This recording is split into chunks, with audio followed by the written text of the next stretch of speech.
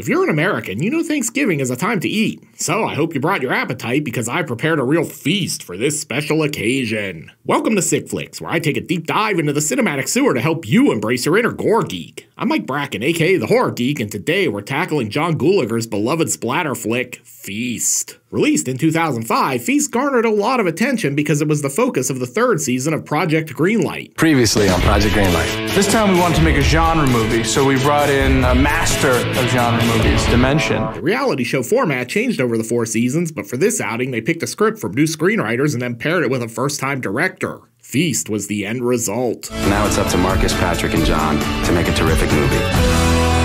But enough about that. Can Feast fill your gullet with a smorgasbord of splatter? Let's get to the gore and find out. Oh, and before we get started, today's video is sponsored by patrons David J. Thompson, Joe Rellahan, and Super Mickey Chow.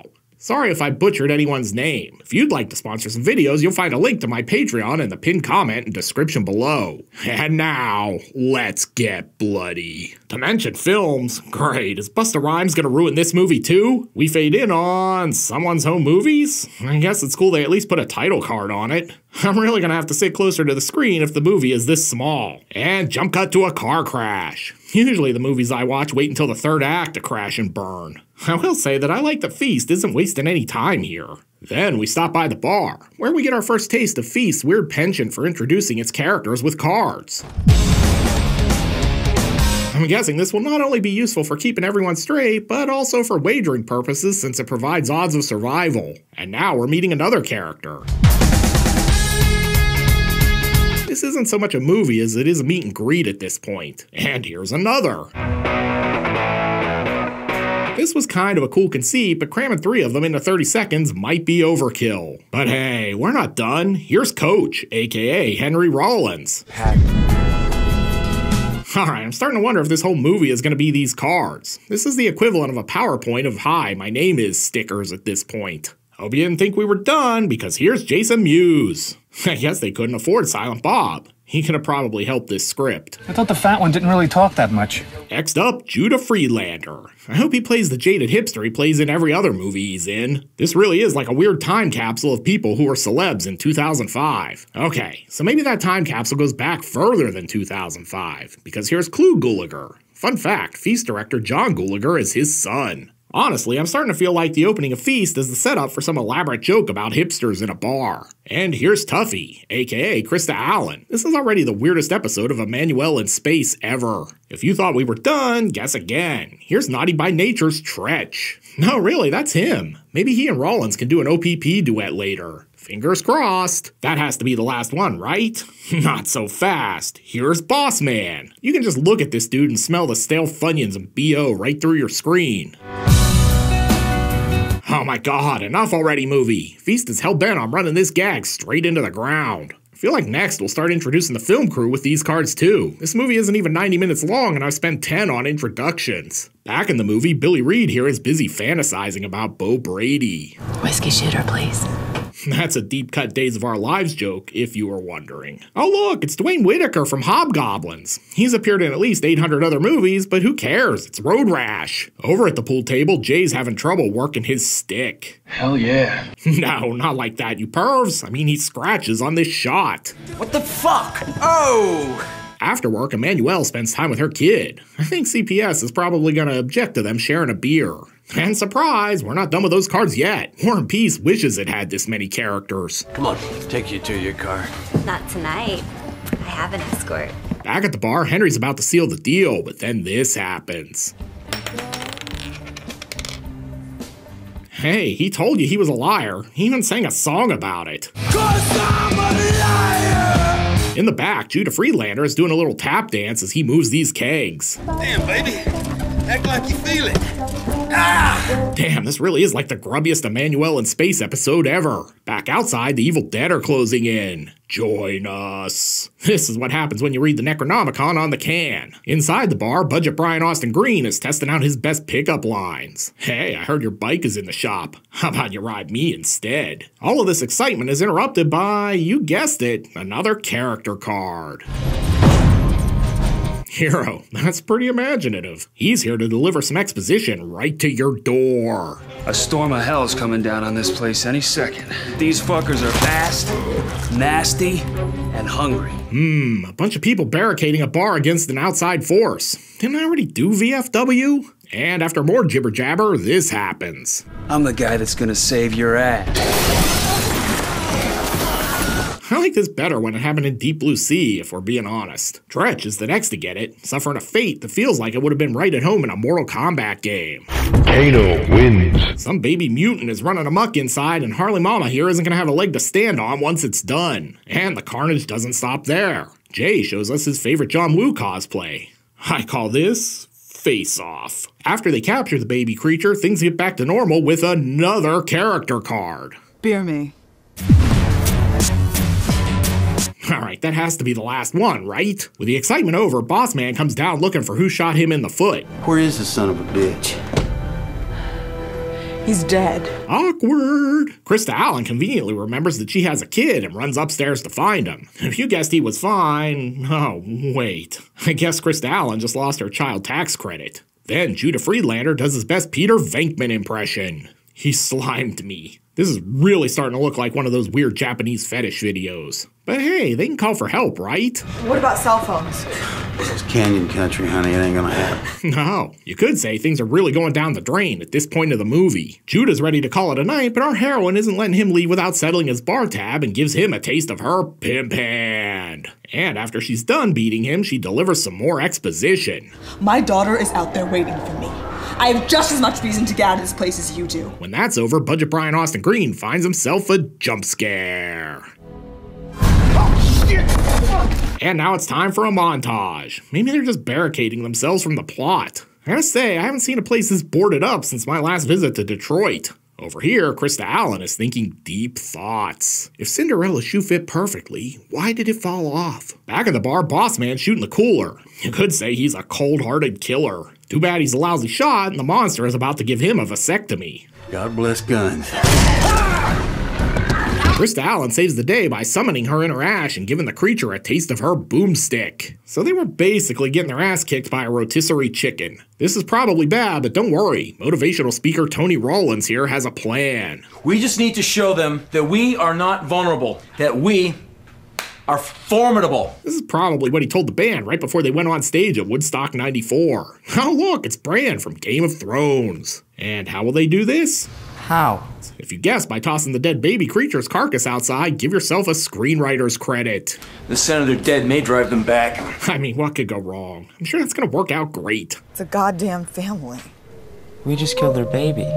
Yeah, thanks, movie. We already figured that out. I mean, Bran basically cheated. Three-Eyed Raven showed him all of this. Outside, things are going from bad to worse. These things reproduce faster than tribbles. And now we slow things down for some exposition. We dropped our daughter off at my mom's house, and suddenly, we hit it. Its head was in the road. Why do her memories look like they're rerunning on a UHF channel? You kids even remember UHF channels? Christ, I'm old. Storytime is interrupted by Judah Friedlander, who's going through some changes. The fuck is this shit? He's basically turning into Danzig at this point. Oh, you guys don't fucking care about me! I don't care. Go suffer somewhere else. Whatever's going on, it's really gotten under his skin. Literally. Just like a Frank Sinatra song. You kids better remember old Blue Eyes. Speaking of Blue Eyes, Judah here is about to have an eye-opening experience. And yeah, old Prude Tube's not gonna let me show you the monster ripping his eye out. But trust me, it's pretty biblical. Then another monster steals Henry Rollins' pants. Whenever he paid for these things, it was a total rip-off. Krista Allen, meanwhile, is thinking more deep thoughts. What happens if I get scared half to death twice? Judah's passed out on the pool table. You can definitely stick a fork in him. After even more jibber-jabber, they split up for a supply run. Brian Austin Green and the fellas make a run for the Peach Pit, while the ladies head for the basement. Upstairs, Budget Brian Austin Green explores the closet, but not even R. Kelly is in there. That's because he's going to prison. But he does find this jump scare. He's clearly having a real bad time up here. Eventually, he does manage to get to this radio. I'm gonna call for help, but first I gotta spit these 16 bars. I was kinda hesitant, cause I wasn't sure if super masculine was the way I was to represent. The creatures aren't fans, so he's dashing out of there even faster than he did on the night Donna Martin told him she wanted to stay a virgin until marriage. Bet you didn't think the horror geek knew about 90210, did ya? Too bad for him, the key breaks in the lock. But luckily, Jill Valentine is here to save the day. Rollins takes this break in the action to practice some of his latest demotivational speeches. What have we learned so far? Trying is the first step on the road to failure, so never try. His speech is interrupted when the monsters start breaking down the walls like they're Chris Jericho. Break the wall! I think everyone's just being attacked by jump cuts. I need Dramamine to get through this movie. Oh hey, remember Judah Friedlander? Yeah, it turns out he's still in this movie and not dead after all. Hey, what about the basement hatch door? After even more jibber-jabber, man, Feast is pretty chatty for a monster movie, they hatch a plan to escape. You gonna climb through that hatch down there? If you thought those dead bodies in the basement were Chekhov's corpses, well, that's another screenwriter's credit for you. You really could say they're about to get a leg up on these monsters. Cat! Come on, Oh! Honey Pie gets a good look at Judah Friedlander, and really, this is a pretty common reaction. Then Brian Austin Green shows us why he's a black belt in bear trap foo. You could say he's a trap rapper now. For a chick named Harley Mama, this lady is a real drag. They take her up to what looks like Dexter's kill room, but surprise, she's not dead. Holy shit! She's alive.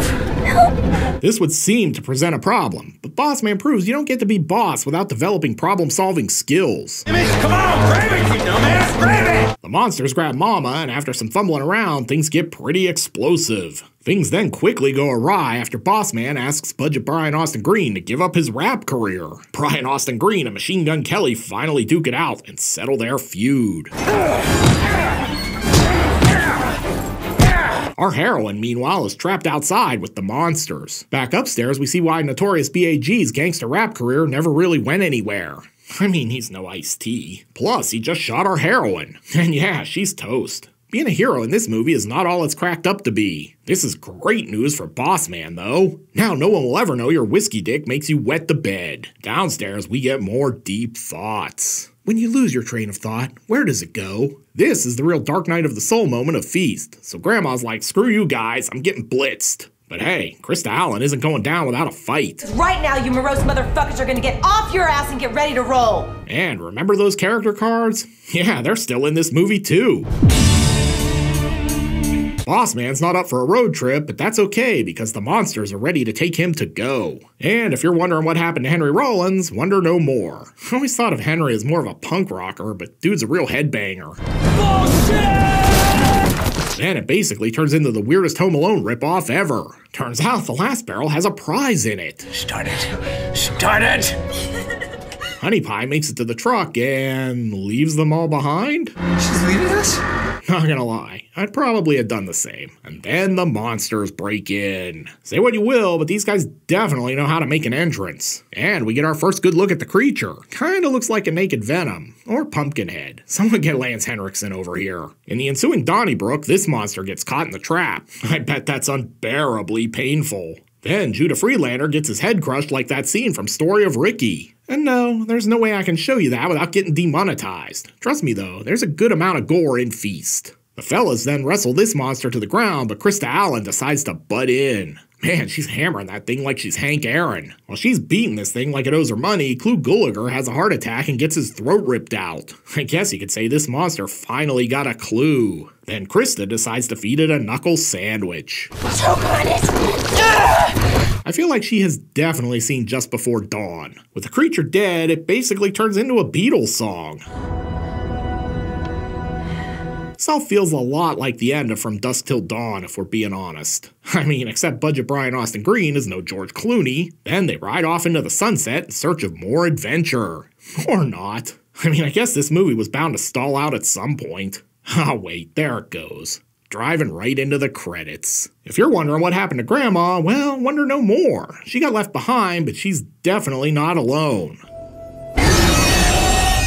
Revisiting Feast as it closes in on its 20th anniversary is a sort of odd experience. This film is definitely splattery, but like so many of the films of the early 2000s, it's aged in a really weird way. Feast doesn't look so much dated as it does a product of its era. The cast screams 2005 B-movie, and the look and editing feel very tied to that time period as well. The franchise spawned 3 films, and then it was over just as suddenly as it started. Director John Gulager went on to direct Piranha, Triple D, and a Children of the Corn sequel, but he probably really should have had a bigger career. His Project Greenlight cohorts, screenwriters Marcus Dunstan and Patrick Melton, had a bit of a better run, writing things like several Saw sequels, the Collector films, and being attached to other big projects. They reunited with Gulager on that Piranha sequel. But enough about that. Can Feast serve up 5 barf bags of splatter to go? Let's go to the gore card. In terms of gross anatomy, Feast definitely delivers. We're treated to a ripped out eye, stomped monster junk, eviscerations, a face removal, and that great exploding head. And those are just the highlights. And even though I couldn't show you 95% of the splatter, believe me when I tell you there's more than enough gore here to justify giving Feast a full 5 barf bag rating. This is definitely a sick flick. Looking for another splattery movie where people are trapped in a location by monsters? Then be sure to check out my review of The Evil Dead. You'll find a link here on the screen after my outtakes. I'll meet you over there. Until next time, I'm Mike Bracken, aka The Horror Geek, bringing you all the splatter that matters. If you're an American, you know Thanksgiving is a time to eat. So I hope you wrote your... It's always good when I screw up the first line. Suffering a fate that feels like it... Ooh, voice crack. Krista Allen saves the day by summoning her inner Ash. That was the teleprompter's fault, not mine. Just an effortlessly performed recording today. Holy hell, that was a disaster.